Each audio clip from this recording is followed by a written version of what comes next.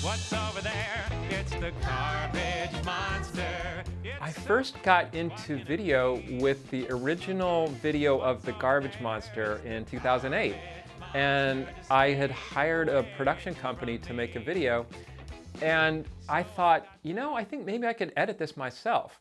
So they said, sure, go ahead, try.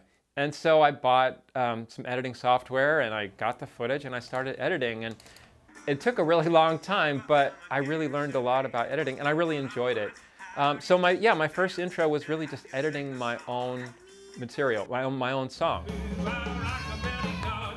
You know, when I'm performing a show, I might have 100 people or 200 people or 20 people, whatever. You know, there's a limited number of people that can see me live. But if I can get something up on YouTube, then there's no limits. It can go all around the world.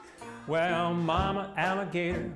I'm excited about just being able to share my music with the whole world, that anybody can have access to it, and to try to create the best version of that I can. That's really fun. Alligator jump, alligator slide.